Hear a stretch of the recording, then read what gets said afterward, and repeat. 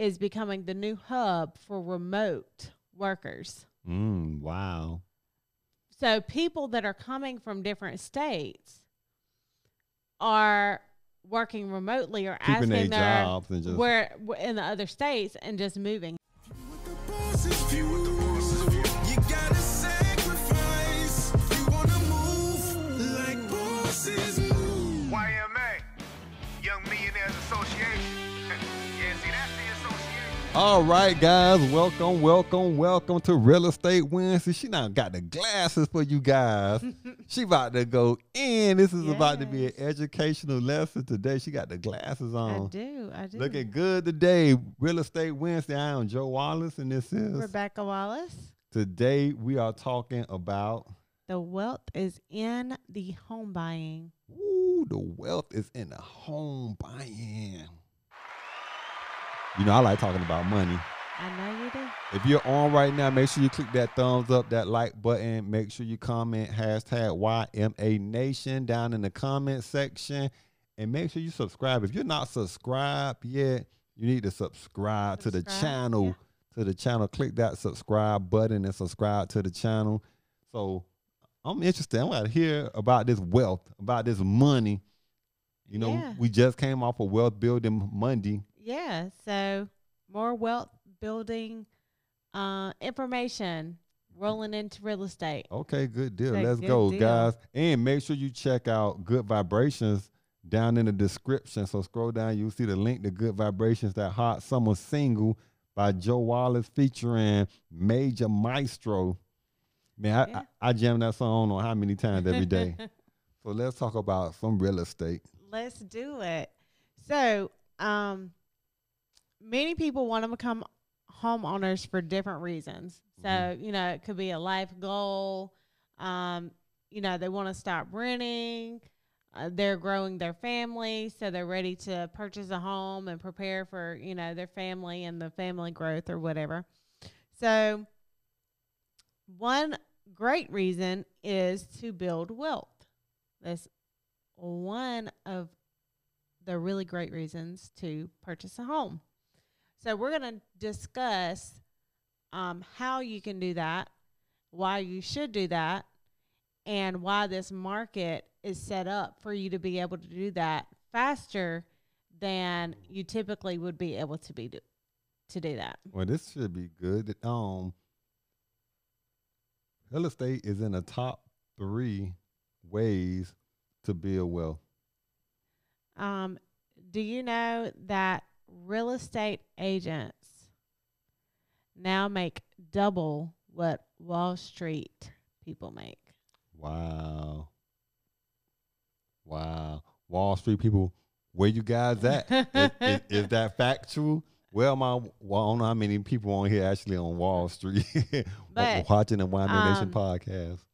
But this is going more towards people who have goals, or if you are a current home owner, why or what you could do to be able to utilize your home to build wealth or continue to grow how much money you have in assets. Okay. Nice. Let's go. So right now, the average home price in the upstate of South Carolina, so this is an average, is $297,000. Okay. So the upstate of South Carolina is still well below what the median average home price is nationally. Okay. So this is keyed more towards South Carolinians, this conversation, but it could also be true for your area because there are still cities and places nationally that have not caught up to what the national average is that are continuing to grow. So you have hot spots where you have a lot of influx of people moving in right now, Right. which is, of course, driving up the home prices in those areas. So now is a good time to understand how to move your money or how to get in to get that equity and then bank on that equity. Okay. So buying right now is definitely what you should do. So I know Joe talked about on Wealth Building Monday, a 21-day challenge. 21-day Right. challenge. well, I have a challenge for you guys. Uh-oh, she got a Become challenge. a homeowner. That's my challenge to you guys. Okay. Put your credit, save money, and put yourself in a position to be able to purchase your first home. If you can do so within the next 3 to 6 months, so that you are able to capitalize on what's coming. Okay? So let me jump in since you brought up the 21-day challenge, because there's probably people that just come on just for your show. Like, I only watch that. So the 21-day challenge states that it takes 21 days to create a good behavior, and it takes 90 days to create a permanent change, right? So if your goal is to become a homeowner, create the goal, I want to become a homeowner. Now you need to understand the factors that it's going to take to become a homeowner, like good credit, being at a job for 2 years, and then you just like start that course. Right. Start that course, and you track that course. So over the next 21 days, like, how are you going to track your credit, doing all the things? Like, are you carrying too much debt on your credit? Do you got collections? But what am I going to do to start that path? Right. And have it laid out and create milestones. Right. So I'm going to do it for 21 days. I'm going to track it every day for 21 days. Even if you do on Credit Karma shows you your score every day on TransUnion. And you just track it every day. And then after that point, then you have milestone month 1, month 2, month 3, month 4. How much am I saving every month? How's my credit moving every month? Right. Exactly. So, and that means buying right now can definitely allow you to gain quick equity in the market. Absolutely. So anytime you get into a market that the homes are below what your national average is, but you're seeing an influx of people that are buying in the area, right? That your price point is continuing to go up. So if your price point's here and here's the national average, then you have equity gain, because of course the national average is going to continue to go up as well. I'm lost. So what's this hand? You know what I'm saying? Tell them what's this hand and what's this hand, so they understand the little hand movement. So what you're able to do is, if you're able to gain quick equity, fast equity in the home, then you're able to then pull that equity out and start creating portfolio. So you can... I like that, creating a portfolio of assets. You can do one of two things. If you get into the market, you purchase a home. And this is a conversation that I try to have with people, because some people go into home buying and they want 100% perfect home right then, right? Get into something that you know is going to build equity right now, because 6 months from now, especially with this market,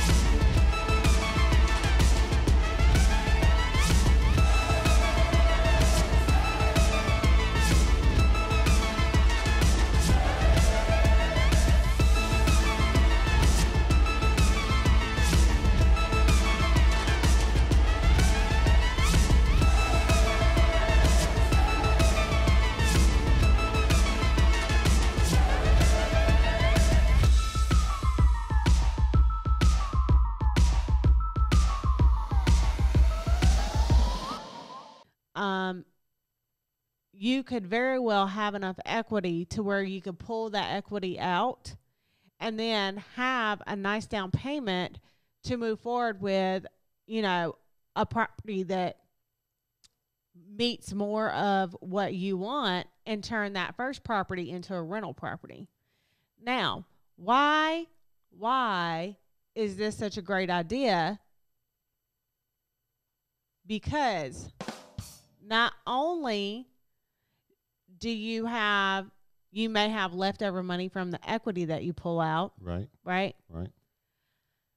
But that same property that you're turning into a rental property is going to gain more equity over time because, let's face it, especially in the hot areas like down south, South Carolina, North Carolina, Georgia, Tennessee, Right. Florida, where people are coming from the north and coming from the west, they're going to continue to gain equity because you have such a high demand for properties in those areas. So you're going to rebuild the equity in that rental property, but not only that, the rental rates are going up. So I got another statistic for you. Let's go. 27% of sellers are not looking to purchase right after selling due to the price of property or they don't want to get into bidding wars. So because of the low inventory, you have 27% of sellers who aren't going back into buying a home. So what are they going to do? Rent. What's happening with the rental rates right now? They're going up. They're going up. So the property that you bought that you're paying $1,000 of mortgage on, 3-bedroom, 2-bath, 1,600 square foot in some areas, you're going to get $2,000 in rent for. Right. So now not only are you paying your first mortgage with what you're getting off the rental, but now you're helping to pay your second mortgage with what you're making off the rental. So let me step back for a second. Let me understand this. So if I have a house, the house is $250,000. I owe $250,000 on it. When they come and do an appraisal and say the house is valued now, you've been in it for years, it's valued now at $350,000. So now $350,000, I sell that house, I could walk away with maybe like 90 grand. Well, after fees and taxes, maybe 80,000. I'm just throwing out a number, being hypothetical. So now I got $80,000. You saying people are going by statistics going to rent because, and I see this in like the Facebook groups too. Like, oh, this home buying process is so frustrating, and like, it's so many people complaining. They hold out their equity, they hold their money, and they're waiting it out. So, from my perspective, and I'm not saying I'm right, I'm just saying from my perspective, I would think that if I had $80,000, if I get into the next property, even though it may be a bit higher. Because right now it's starting to kind of stabilize. You just did a show last week on the housing market cooling off. So she ready to jump in. Right. I can't even finish. No. She was all over my show on Monday. Hey, look. That's right. No, finish, but I have a thought. She grabbed my arm. Finish, but I have a thought. So keep going. No, tell me your thought done. Go ahead. So your thought is? Okay. So, interestingly enough, there's a couple articles that came out. So one of them was talking about this is for the upstate of South Carolina. Okay. Again, I said this was going to be South Carolina based show. Greenville in the upstate is becoming the new hub for remote workers. Wow. So people that are coming from different states are working remotely or keeping asking their jobs and just where in the other states and just moving here. Right. Okay. A lot of people were moving from California too, due to like the COVID and like a lot of the restrictions. I was going to say that now that this new variant is out, the Delta variant, and you have people that are now want to stay remote or doing remote work. And the Delta variant, I don't want to get on a COVID thing, but it is hitting more of your metro cities, right? So, and your younger people. So like your college age metro. So now people are starting to look for places like Greenville that, haven't really been hit as hard as other locations. And not just Greenville, but like other areas that aren't as populated and been hit as hard Right. to come to. Okay. Right. I'm just waiting to try to see where this goes. It's been 3 minutes. Okay. And we talk. Okay. Hold on. I'm trying to get to the airport. Okay, I want to hear what you about to say. So people that are moving here is going to continue. You were talking about the cool down. Right. The cool down is only temporary. Oh. The cool down is only temporary Mm-hmm. because of that. Because of this new Delta variant, because it's hitting different cities, because it's hitting people differently. Now you're going to have a second wave of people coming from those places. Well, that's what's projected. Okay. So what is that going to do? That's why I was trying to get to the end. Like, where's this going? So I know it's going to be something good. Yeah. Because you couldn't wait to jump in. I said, I know it's going to be something good. So you have to take all of that, and now you have to say, okay, it's cooling off. It's kind of leveling out right now. Now's the time to get in and buy or pull your equity out and buy and rent, because the rental values are going up with the housing values. Wow. So that's where I was going, but I didn't finish. Yeah, go ahead. I was thinking that if I was to sell my house and I pull out all this cash or all the return that I have, right? So I've got 80,000, and I go and rent for 2,000.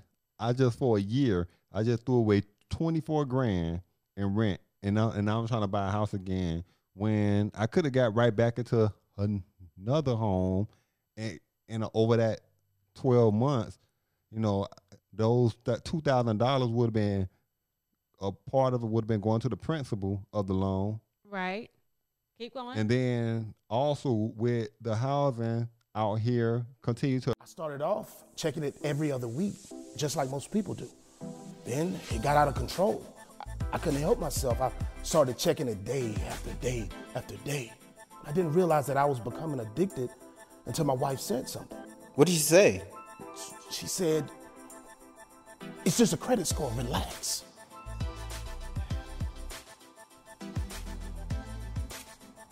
Are you checking your credit score? Huh? Hold on. Appreciate that at the end of the year, I may still have 20,000 in equity along with how much I paid down in it. Right. But that's because you have a great realtor or a wife that can give you all the information that a lot of these people, I mean. You're going to give her that one.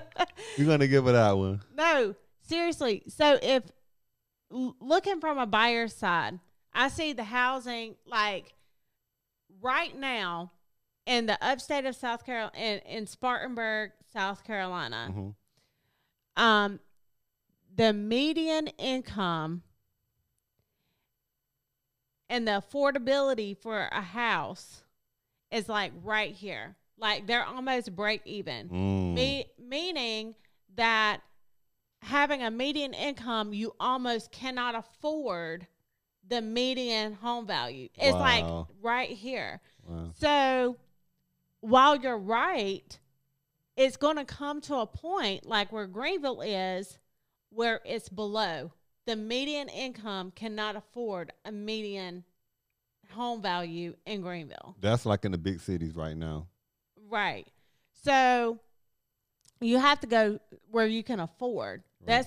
That's number one. Like people you have to be able to understand where their market is for their price point and buy right there for right now until you either build your income up or build that equity in the home where you have some funds, more cash flow to pull out of the equity in that first property. And then that residual income off of that first property will help you purchase that second property that's going to be more at that medium price point. Right. That makes sense. I hope you guys are learning. Hope you guys are taking notes. So this is good information.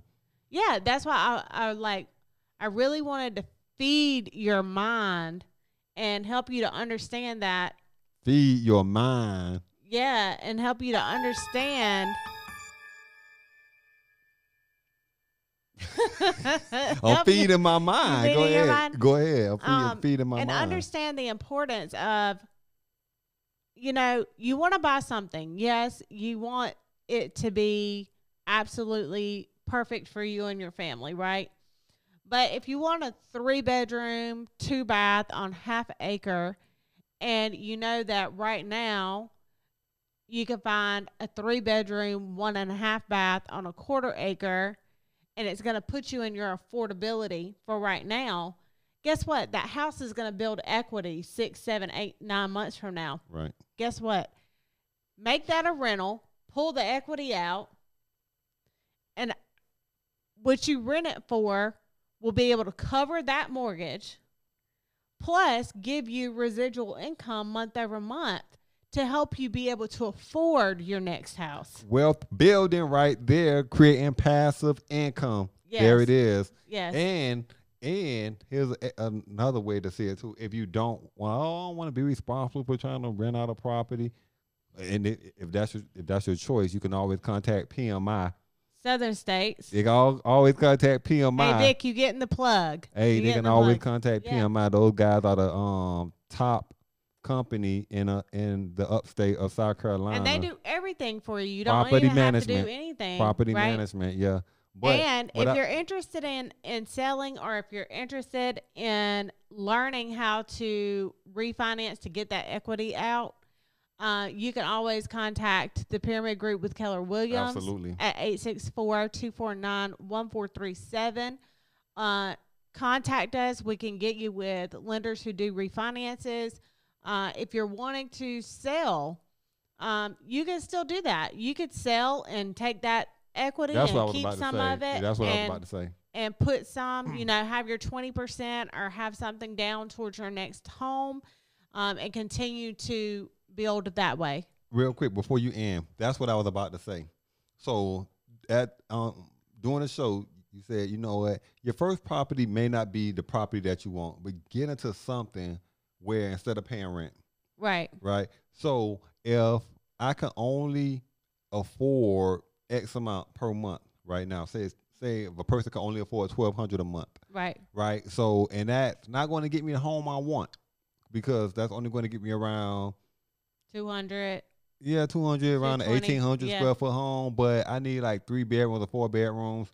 So, but I'm going to start off here. Right. And I may be here for 2 years, right? Or a year or whatever it is. And then now if I got $40,000 in equity in that house, when I sell it, or $50,000 of equity in that house, I could sell that house and use a large Not even portion. 2 years in this market. Right. I'm just throwing out. yeah. Right.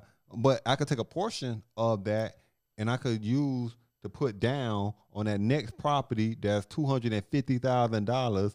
And now I just paid down with a loan that's almost similar to what I was paying here. So now I got that larger home I want. And now you're renting out a 1,800 square foot home for about between $1,800 to $2,200 a month.